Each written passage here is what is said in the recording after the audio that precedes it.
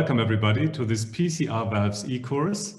It's a symposium sponsored by Abbott, and we're going to talk about today about expanding our treatment options for patients with mitral regurgitation with the Tendyne transcatheter mitral valve implantation system.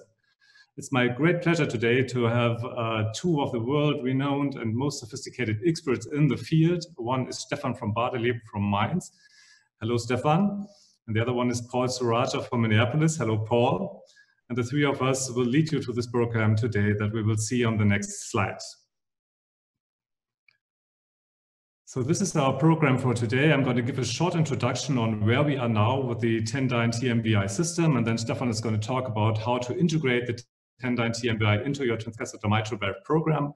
And Paul is going to speak about left ventricular remodeling and hemodynamic improvement for patients treated with this system. And then we'll have some closing remarks, and of course there will also be time for discussion. So I think we should go right into the meat, and I will start with my first presentation on the status of Tendyne right now. My name is Hendrik Treede. I'm a cardiac surgeon from Bonn. So the whole Tendyne story started out in 2014 with the first acute implantation, and it took only until 2017 with the first 100 patients treated. The valve is the only TMVI system on the market that's CE marked. This happened in 2019, and since the beginning we have now implanted more than 400 patients. We collected data in the global feasibility study and the expanded clinical study with more than 350 patients so far. And just recently, the RESOLVE trial started, what is a post-approval study of the TMVI system, Tendyne. And there's also the SUMMIT trial that is currently enrolling already and aims for 800 patients and up to 80 clinical sites. This is an overview of the SUMMIT trial. It's, of course, a trial that includes the heart team decision, plays a big role here. And then patients are being randomized one-to-one between Tendyne and the MitraClip, of course, only for patients who also meet the MitraClip indication. There will be a single arm in the cohort of MEC patients, so patients with major annular calcifications. And there's another single arm that then looks at the patients who are not suitable for the MitraClip, but will still get the Tendyne system. So here we will look at the Tendyne mitral valve system. It's a dual frame tri-leaflet bioprosthetic valve design. The outer frame of that valve is contoured to the mitral annulus and really nicely accommodates to the annulus. It comes in multiple valve sizes and profiles to address a broad range of patient anatomies. It's repositionability throughout the whole implantation procedure. The tether design is a unique design about this kind of valve. It isolates the sealing from securement and enables full retrievability throughout the duration of the procedure. The apical pad is then placed over the ventricular access site and helps a lot to provide hemostasis afterwards. The valve comes in standard profile and low profile to also accommodate patients who have the risk for left ventricular outflow tract obstruction. This is the delivery system. It gives the operator full control over the delivery, allows, as I already said, for repositioning and retrievability. It is very important with the Tendyne implantations that you have comprehensive screening and procedural planning going on. That includes echo and CT measurements. You look for the anatomical features of the patient and look if the valve is really fitting into the anatomy. There's also a virtual fit assessment that then excludes patients at risk for LVOT obstruction. And there's procedural guidance given by simulated fluoroimaging that's also very helpful throughout the procedure. If we have a look at the clinical data, we can now look at the first 100 patients that have been implanted within the expanded clinical study. You see it's a typical TMVI patient population. The mid-age was 75 years. They were at high risk for surgery with an STS-PROM of nearly 8%. And they, of course, have all been pretty sick patients. They were followed up, and follow-up is complete in this trial for 2 years. And this is the data, and it was really astonishing to see that despite the very early experience with this implantation, we had an implant success rate of 97%, and there was basically 0 procedural mortality, 0 stroke, 0 emergency surgery, and no patients needed ECMO. It's also astounding to see that only one of those 100 patients had major apical access complications. That's for a transapical procedure quite astounding.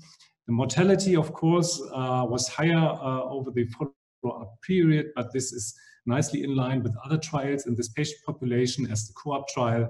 and is more related to the comorbidities of the patients.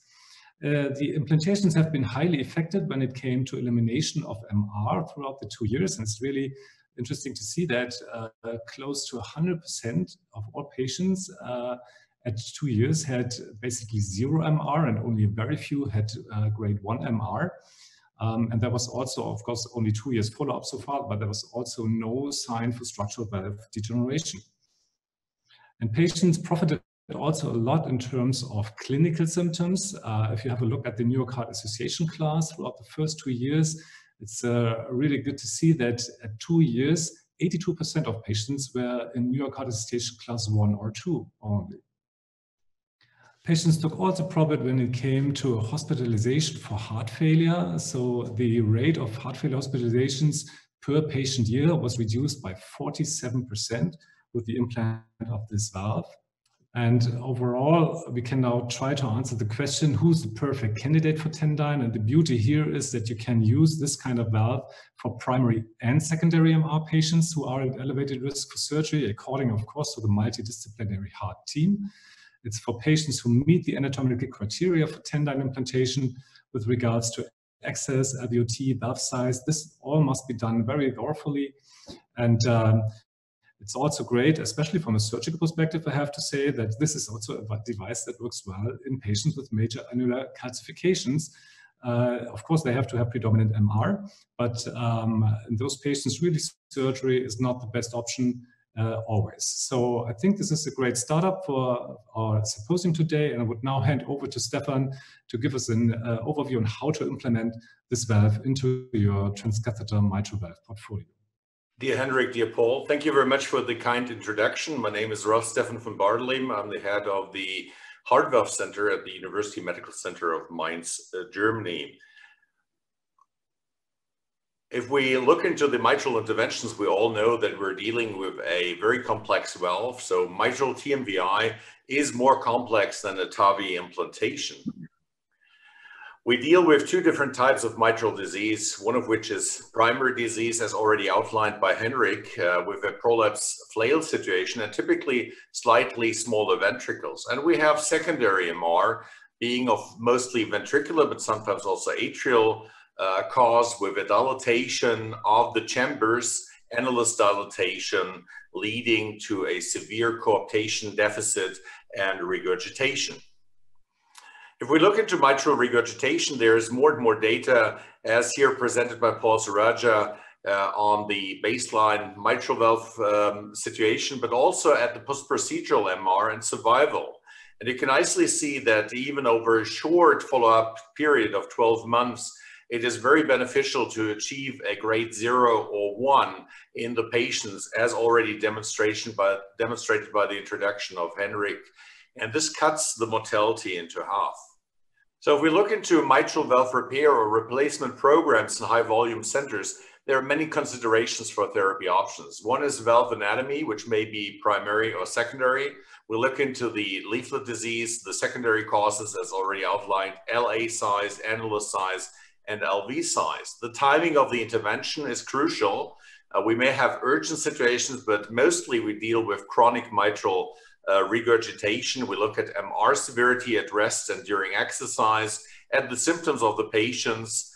The patients usually in the secondary part of the disease are under guideline-directed medical therapy, which has to be initiated and controlled and stabilized over 1 to 3 months. We look at the evolution of the chamber sizes and at the ejection fraction. And we have interventional options, and of course they have to be evaluated by their risk-benefit ratio. And we know, of course, that we have surgical valve repair, surgical valve replacement as options, but with higher risk cohorts, we look more and more into transcatheter repair options, as well as now with the first CE mark device into TMVI options for the patients. One of the key studies and trials in this situation has been the proof by the co-op trial that we may have an outcome benefit for the patients. And you can see nicely that the number needed to treat was low, with about 7 at 24 months and 8 at 37 months, actually, to save one patient's life. And this has never been demonstrated before. So it's a very interesting rationale to look and to treat secondary MR. When we look into the CE-marked clinical devices actually in commercial use at the moment, we see that we have a huge experience with the mitral clip, of course, as a leaflet therapy, exceeding 100,000 patient implantations. We have direct and indirect annuloplasty being below 2,000. We have the Pascal system at about 1,400 human implants. And now the first valve option with the Tendyne valve exceeding 400 implantations in humans. There are also new guidelines and new pathway descriptions as published here in JACC in May 2020 by the American College of Cardiology and Robert Bono. And you nicely see that for the first time ever, we have the situation that we may see combinations of therapy being interventional with PCI and TMVR, as well as CABG and mitral valve replacement on one side if you need revascularization. On the other hand, we have patients that have pure heart failure, undilated cardiomyopathy, needing CRT, guideline-directed medical therapy, but then we need an echo evaluation for the suitability and perhaps also a CT evaluation for these patients. And we have to look whether these patients are appropriate TMVR or TMVI patients, or whether they are surgical candidates. And as you can see, the transcatheter programs here, given in bright yellow, which is a 2A recommendations, are upgraded from previous guideline or position papers. There are complex morphologies where leaflet therapy has a limit, and I presented to you here some cases, and I hope the technical support can start all 4 videos where you see that we may have technical heavy tethering where we are unable with a heavily tethered P2 segment here to do actually normal edge-to-edge therapy. There may be huge indentations or clefts that can also bring leaflet edge-to-edge therapy to a certain limit and may cause a moderate MR at the end. We have the situation of fibrosis, sclerosis, and MAC, mitral annular calcification, which may be prohibitive and cause a lot of leaflet stress when you pull at those leaflets, causing a tear. So also here, a replacement may be beneficial. And of course, if we have, as the most complex situation, severe leaflet destruction. So here you see a cartoon of the first commercially available TMVI valve, which has an apical access, as you see. It is a D-shaped system with a longer skirt along the aortic mitral continuity. And you can see that we have the system on a tether, allowing for a retrievable situation until the very end of the procedure. The system can be clocked and turned and put into an anatomically suited position. The tether also provides a perfect double sealing. And as you can see, and already described by Hendrik in his introductory remarks, we have a unique situation with an apical pad that not only pulls with about 900 to 1,000 grams on the mitral valve, keeping it into a position, so allowing not to use radial force alone, but also sealing the apical access and causing very, very low bleeding rates, which is also a very important feature. You can see that the experience is mainly in the US with 53%, Europe following suit with about 42%, and Australia with 5%. And there are more than 400 patients in total in clinical studies, compassionate use experience, and now also commercial real-world experience. So what are the main challenges for all TMVI devices? And those main issues are possible LVOT obstruction. We know if the device is very large, especially in the ventricle, we have to look in CT for the neo-LVOT, especially in systole. This is a 30%, 40% analysis in the cardiac cycle. We have to look and seal for paravalvular leakages because we know that they're outcome relevant. And this is a major spot on the design of the individual valve, and also the relation of the valve design versus annular dimensions. Of course, there are 2 strategies for the access. One that is currently available is transapical access with a pad versus transseptal options. There have to be many available TMVI sizes, so this is also a keynote in evaluating a TMVI device. And we have to look, because we have a lot of material, always be cautious for device thrombosis, which has been rare, but there are also anticoagulation schemes that are necessary for those valves. Here we can see the number of different profiles, and also already highlighted, we have two profiles. One is a standard profile, giving us a larger valve with an EOA of 3.0 centimeters square, which is in favor for transcatheter programs because this effective valve size exceeds normal surgical implants. And we have a low profile, especially for the MAC patients, which Paul Sorajja will also allude to, and we can see that we can offer even smaller anatomies, something that accepts MAC and smaller neo-LVOT system anatomies in those patients. Here's a short analysis of how we look into the different possibilities, and you note that the access is not the true apex of the ventricle. I'll keep this short as Paul will allude to this importance also for the remodeling of the ventricle later in his talk. So we've already seen the first 100 patients treated, and I will also go very shortly across this, but it's nice to see that both at 12 months and at 24 months, actually the rate of MR1+, so trace or zero, is extremely high in this patient population, which had been a compassionate use population. Also already addressed in the introductory remarks is that we have low procedural mortality, an extremely low ECMO rate of 0%, 0% procedural strokes, which is excellent, and we have a very, very high comorbidity range population in those early 100 patients.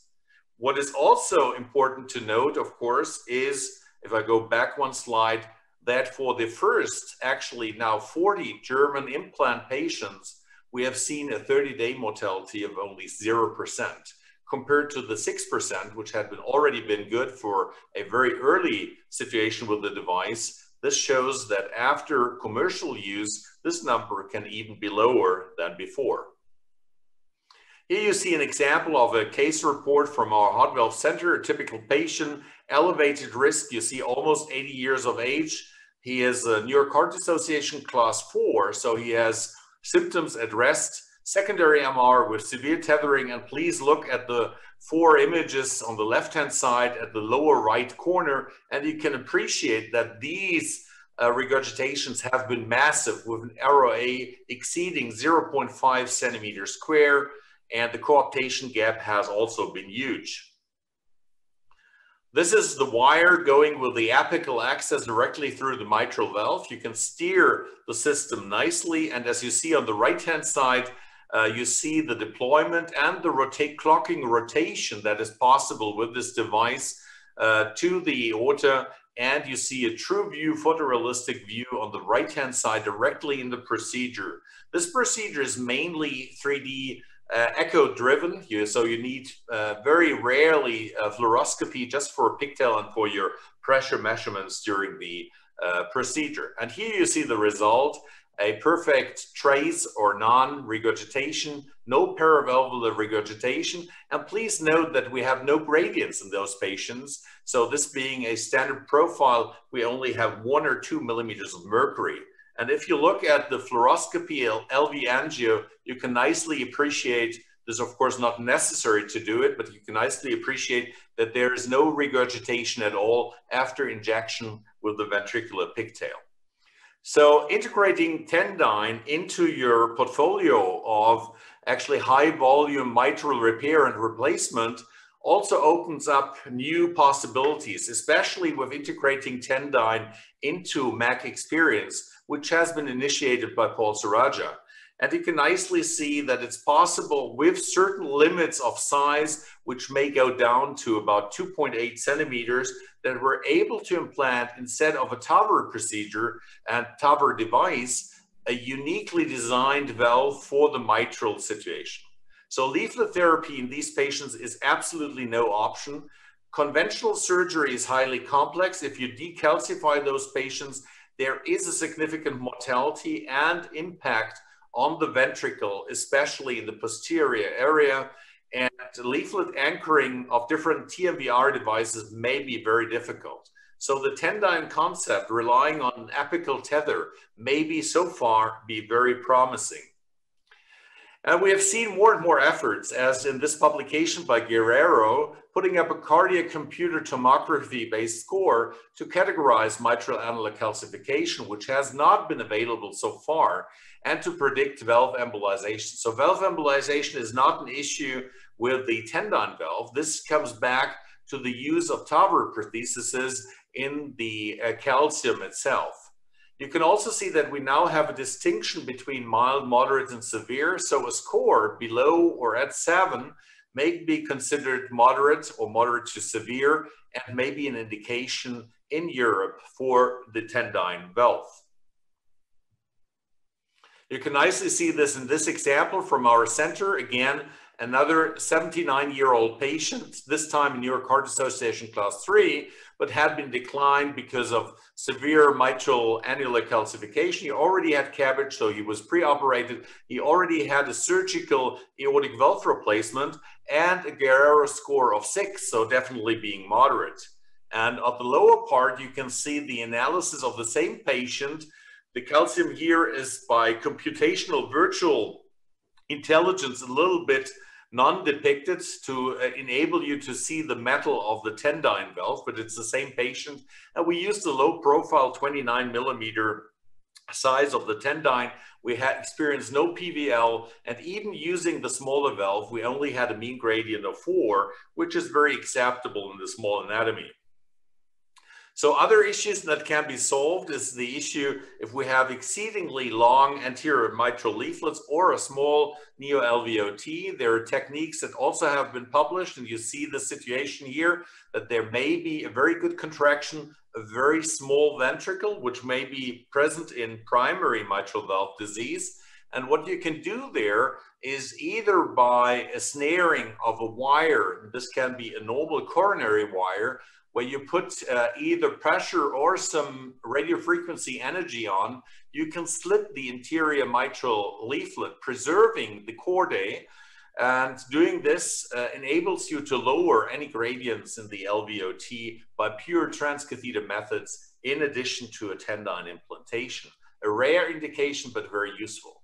And here I show you something that leads over to the presentation of Paul Sorajja, which is the right heart influence. This is a patient with his right heart tricuspid regurgitation being severe before implanting the Tendyne valve. You can note that we have a severe tethering of the leaflets being 1.5 centimeters in the ventricle, so not something for very beneficial for repair, and we chose a replacement in this situation, a Tendyne valve. And the situation about 20 to 30 minutes later is given on the right-hand side. The Tendyne is in place, and directly at the end of the procedure, you can see that within 20 minutes, 30 minutes, the regurgitation disappears, and a severe TR is replaced by a trace TR, simply by treating a mitral regurgitation with a Tendyne valve, giving a totally different hemodynamic situation and benefits to the patient. So these are my last remarks, and I may sum up that percutaneous repair, of course, maintains to be the gold standard so far for a majority of patients. But if repair is not possible, or a good result of MR1 plus is improbable, which is true for about 10% of all mitral transcatheter mitral valve repair attempts, TMVI is becoming a therapy of choice to achieve MR0 or trace in 98% of the patients. TMVI with Tendyne is CE mark and currently the first choice because it is the first and the proven transcatheter valve replacement option that we currently have. And including compassionate use, it accounts worldwide for more than 60% of all TMVI attempts. So these were my last slides, and I hand over back to Hendrik Treede and to Paul Sorajja. Thank you very much for your kind attention. Thank you, Stephan. This was really a brilliant overview on how to implement the Tendyne valve into a transcatheter valve portfolio. of all the implanters out there. We decided and agreed to have no discussion after this talk, but to have a common discussion after Paul's talk. So Paul, can you please give yours? Well, thank you all very much for this kind invitation, and certainly miss seeing you live in London this year, but hopefully we will get together again very, very soon. So I've been asked to share with you some of the most recent data on ventricular remodeling that can happen after transcatheter mitral valve replacement. And I think, we're all really excited to have this valve rolled out commercially in Europe. And in the United States, we're working very hard to improve the enrollment in the study so that we can have this technology more available here as well too. And I'm going to start by showing you a case. This is a 79-year-old man who came to see us with ischemic cardiomyopathy, ejection fraction 35%. He had previous bypass and peripheral artery disease, including a renal artery stenting. This is his echocardiogram, and I know many of you have seen these echocardiograms before. Very typical secondary MR, a lot of regurgitation, lots of good leaflet morphology that could be repaired with transcatheter therapy with mitral clip as well.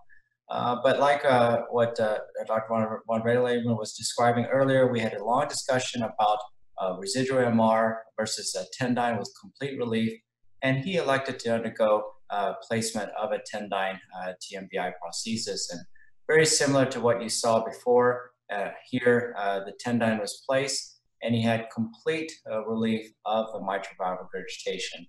A very, very satisfying result, and he left the hospital soon after that. And I want to share with you where he is at now. This is him 5 years later, and you can see the prosthesis is working beautifully. The positioning is exactly the same.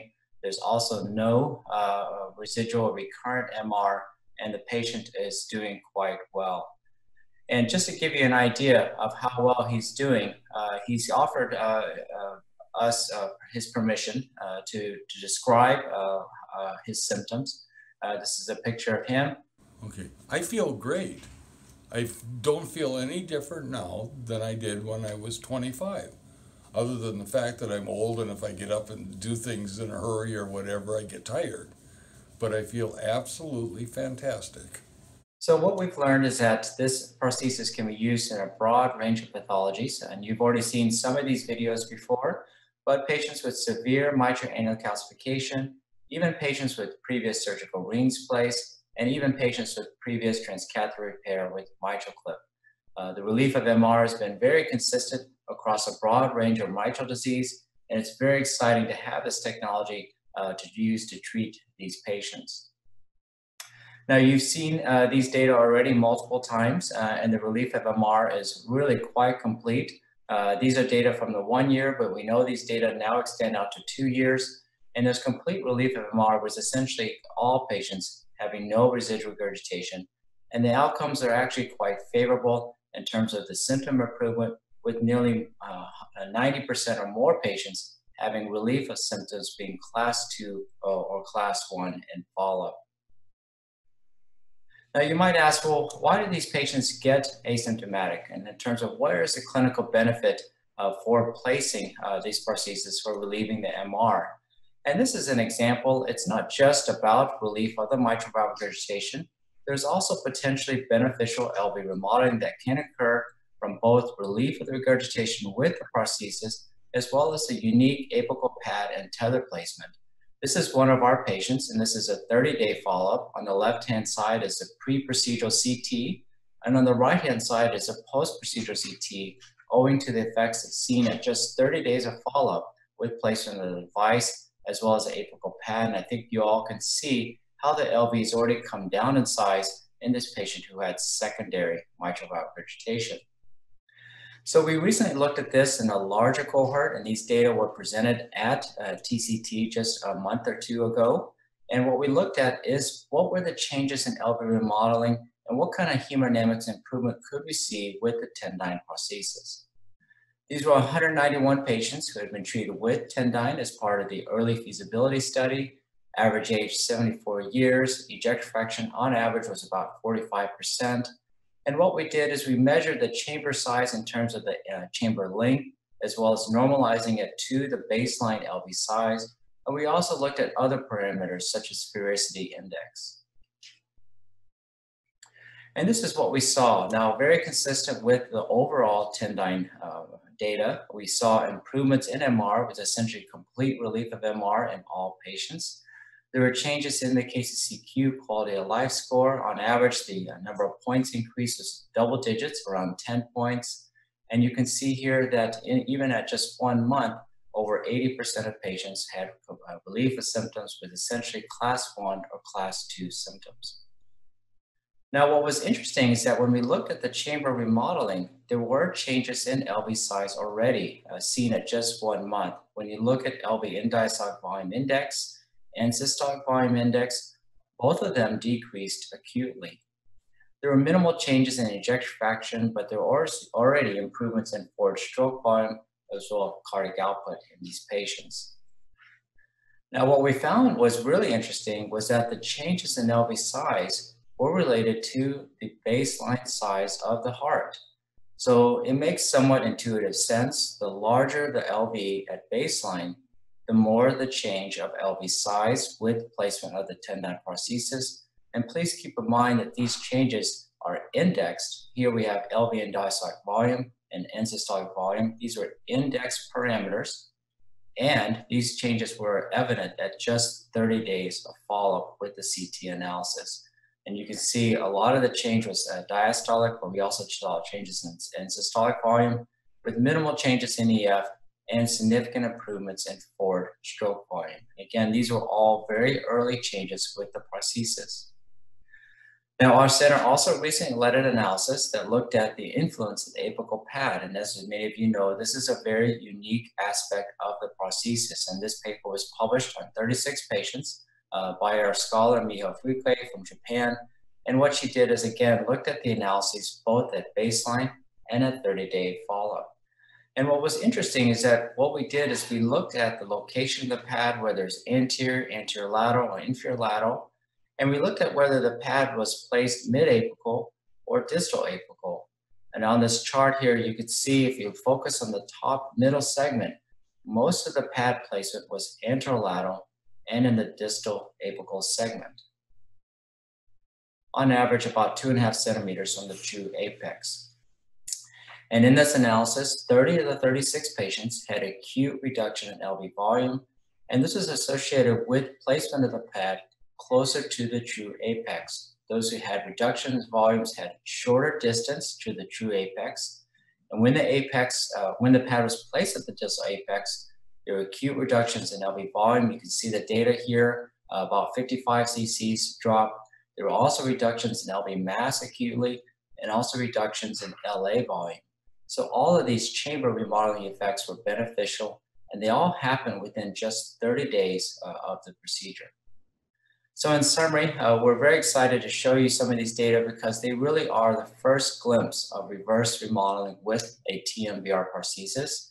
And what we've seen is that the LV volume decreases in most patients in this early analysis with Tendyne. The beneficial changes are related to where the apical pad is placed relative to true apex, as well as the baseline size of the left ventricle. And we suspect and believe that complete relief of MR and beneficial remodeling likely account for the improved clinical outcomes that we've been seeing in these patients. Thank you very much. Well, thanks, Paul. That's really interesting data, actually. And this may be very unique for the specific valve because it has this tether. And it's really interesting to see if this plays a role in reverse remodeling of the ventricles. So for the discussion, I would start with Stephan, if I may. Stephan, we now have basically two transcatheter treatment options. We have transcatheter mitral valve repair and we have transcatheter mitral valve replacement. And I think I would be interested if you compare the two in terms of imaging needed, in terms of the procedure times and everything. Can you somehow try to place the Tendyne implantation within the whole scenario of transcatheter mitral valve treatment? I think a very important aspect in this discussion is, of course, the volume of the center. So currently we have, of course, a huge experience with transcatheter mitral valve repair. There's an increasing evidence and also experience in the centers with TMVI. I think the procedural times of both devices are very, very favorable. We don't need contrast in both devices during the procedure. We have procedural times that range between half an hour and slightly above an hour. So I think this is very beautiful for these patients, because we also know that one of the outcome predictors is procedural time in the OR and also stability of hemodynamics. And this is something we have not addressed yet. TMVI implant does not require rapid pacing. And in experienced centers, we actually preload even ventricles that have a reduced ejection fraction down to 30%, 28-30%. We preload them during the procedure with volume. And we changed our anesthesiologists to not give any inotropes during the procedure. And actually the patients tolerate this very, very well. And you don't run into any troubles. So I would say giving no contrast at all during the procedure. Of course, CT imaging and CT preparation in TMVI is needed. Is stabilizing the patients a lot. And I think the procedural times being around or less than 1 hour are also extremely favorable for both strategies. Paul, would you agree? I completely agree. When we did our first case, the procedure time was exactly as you said. It was 60 minutes. And my surgeon turned to me and said, you know, if I'm going to put a tissue prosthesis in, I can't imagine why I would want to do it surgically, because my cross-clamp time is usually 60 minutes. So if my Tendyne procedure time is shorter than my surgical cross-clamp for mitral valve replacement, I mean, it's really kind of a hard argument, unless you have other concerns about the ability to do the valve placement in these patients.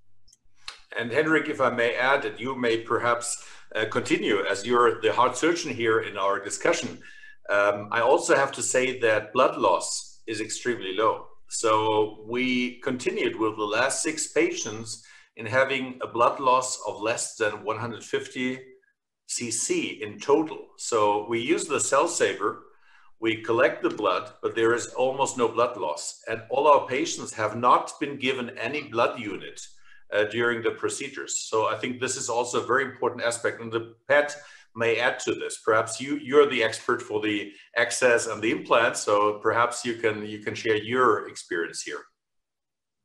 Yeah, I totally agree. There's definitely no need for a cell saver here, because it wouldn't make sense to have it. You would not retransfuse this small amount of blood anyway.